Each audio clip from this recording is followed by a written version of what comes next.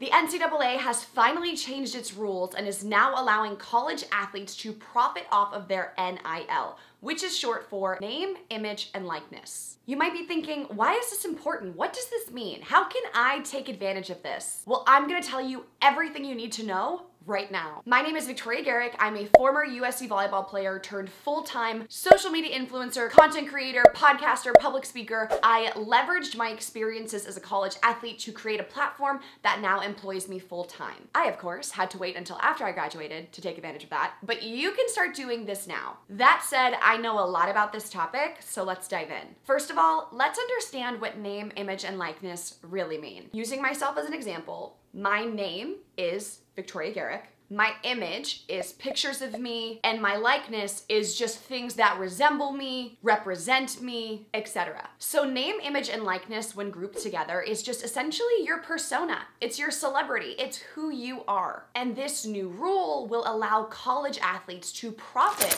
off of who they are. It is allowing them to accept money and benefits for being college athletes.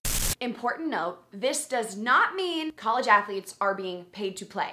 Paid to play is another big debate going on right now. This is not that. Paid to play would mean schools or boosters would be able to write checks and give those to the athletes for playing the sport. That is still not allowed, and that's a whole other video. So to be clear, the NIL rule change just means that college athletes can leverage, monetize, and profit off of being college athletes. Now you're probably thinking, why couldn't they do that before? Great question. The NCAA used to prohibit college athletes from accepting any outside money. The intention was to protect amateurism, amateur sports, because college athletes aren't professionals yet. The NCAA thought scholarships and stipend money were enough. So they took away our right to our name, image, and likeness. For example, when I was a college athlete, and these were the rules, I could not accept anything if it had any relation to me being a college athlete. I couldn't accept a free ice cream from a local shop congratulating my teammates and I on the win. I couldn't monetize my own YouTube channel that I put hours into and had millions of views, was making $0. I couldn't accept free gear or gifts from brands who wanted to send them to me. I just couldn't accept anything that involved being a college athlete. And this went for all college athletes. Remember Caitlin Ohashi,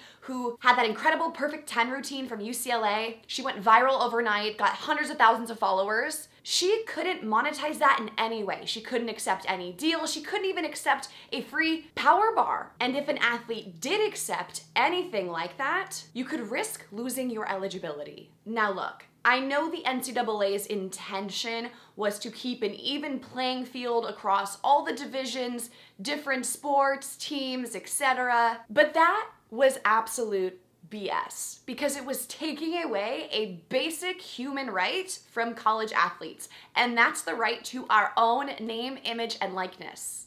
Like, why were college musicians on scholarship able to accept payment for concerts or gigs on the weekends? And why were engineers on scholarships able to accept investment money for companies they started based around who they were? But college athletes on scholarship weren't even allowed to accept a free sandwich?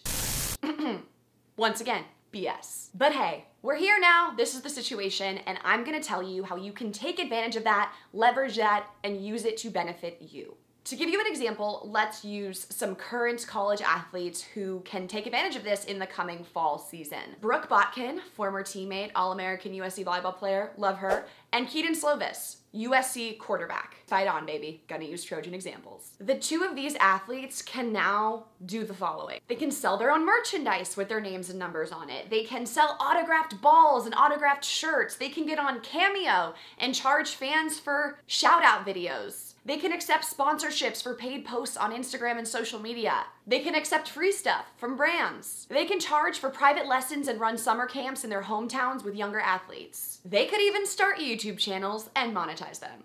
Like this one. Please don't skip the ads. Now, yes, I know there are some advantages to players at Power 5 schools who are household names. I get it. They're gonna be receiving large, insane deals, and this name, image, and likeness thing is really gonna benefit those players. But I really strongly believe that there are still so many benefits to this and so many opportunities for all athletes across all the divisions, regardless of if you are a star player or not. So keep watching. We're almost there. I'm gonna explain it, but first, housekeeping things. There are a lot of questions and little details surrounding this rule, so I wanna kind of quickly answer the most important ones right now. These are questions you guys submitted through Instagram. If you don't follow me there, definitely do it. Hit me up, Victoria Garrick. But anyways, here are the answers. Can college athletes now hire professional help like lawyers, agents, and accountants? Yes. Yes, they can. Can boosters pay athletes directly? A booster can still not pay an athlete for their athletic performance. Like, they can't just send them a Venmo deposit for 10 grand because they scored the winning touchdown. That's still illegal. But boosters can still buy their merchandise, supply them with gifts. Honestly, this is where there's some gray area if you ask me, and this is probably where problems may arise, but I'm sure there'll be specific state laws on this soon. What divisions does this affect? All 3 NCAA divisions. Yay! What about international college athletes? So, there's a pickle here, sadly. Prior to this NIL rule change, there were US visa laws that prohibit international students from working more than 20 hours a month. So unfortunately, international students can't leverage this new rule to the fullest, but hopefully the visa laws change soon to be updated because of this new NIL change. Can athletes just endorse anything they want? No. Certain things still remain off limits, like alcohol, drugs, and then I'm sure there will be things that certain schools prohibit their athletes from endorsing. Can an athlete accept a sponsorship from a brand that their school does not represent? Okay, so I looked into this, and state laws and schools will not allow their athletes to enter into any contracts that interfere with the school's already established athletic department contracts. So like at USC, we were Nike, so if I was a college athlete and I got like an exclusive Adidas offer, I would still have to wear Nike in my games, therefore I couldn't accept the Adidas offer.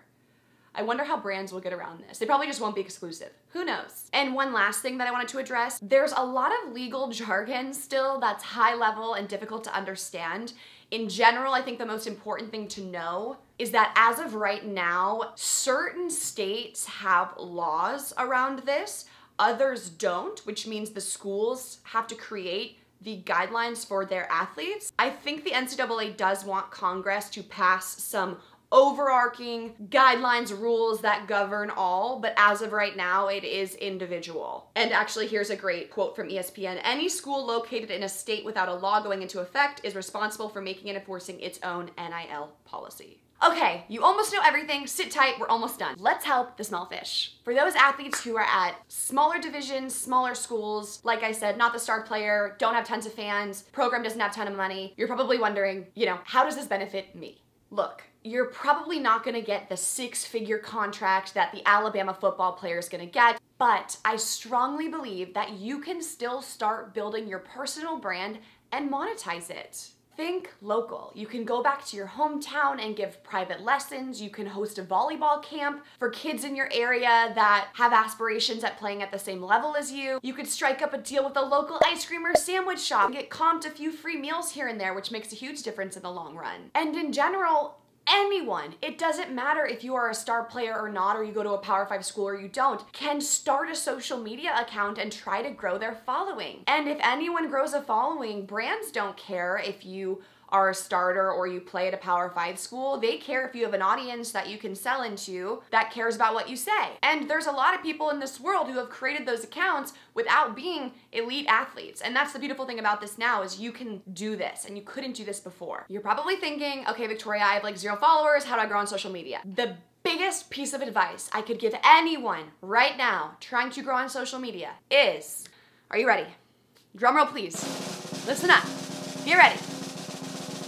Get on TikTok. Yep, get on TikTok. And for those of you that just rolled your eyes and were like, oh, what is TikTok has the most favorable algorithm out of all the platforms. Instagram, Twitter, YouTube, podcasting, forget it. TikTok, you have the potential to reach hundreds of thousands of people every time you post. That's the beauty of the algorithm. And then if you gain an audience on TikTok, you can bring them to Instagram, bring them to your podcast. That was really helpful for me. I got on TikTok about 1 year ago. I've grown my following to over 900,000 people, and those people have come to Instagram, come to the podcast. TikTok drastically changed the game for me, and it helped helps me reach and connect with an entirely new audience that might have never found me and who I would have never found on other platforms. And now you're probably thinking, well, what do I post on TikTok? I'm not a dancer, I'm not a singer. That's okay. You can post literally anything. You can do informational videos, you can do memes about your sport, quick tutorials, tell jokes, you could sing, you could dance. Just get on the app, start consuming content, and see what excites you. But if you're trying to grow a following in any department,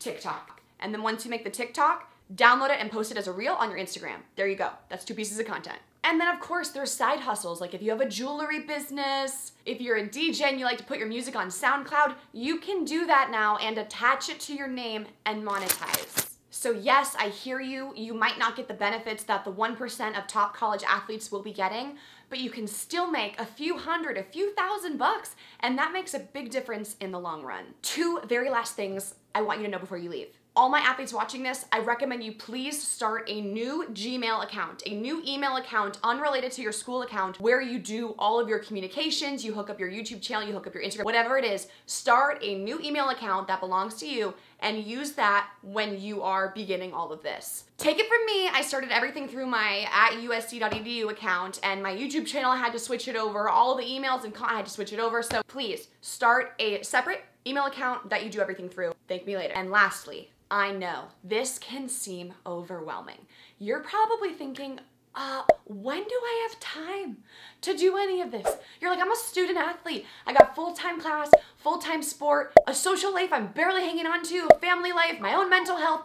I get it. It's a lot. It can seem really overwhelming. I actually gave a TED Talk about it, so if you're interested in the athlete mental health conversation, check it out. I say this to just remind you to please be mindful of what you can manage, what you can take on. And honestly, you don't have to do any of this, but the most important thing is you can if you want to. And that's why this is such a breakthrough for college athletes everywhere. If you enjoyed this video and it was helpful, I would so appreciate it if you would please subscribe to my YouTube channel and check out my other videos that might interest you, like the pros and cons of being a student athlete, 10 things I wish I knew before I was a college athlete, and so much more. You can follow me on Instagram, TikTok, and Twitter if you want to stay connected. I look forward to all of you getting your bread, you know? Wishing the best for you. Hope this was helpful. Send this to a teammate if you think they would enjoy. Thanks so much for watching, and I will be back next Thursday with a brand new video.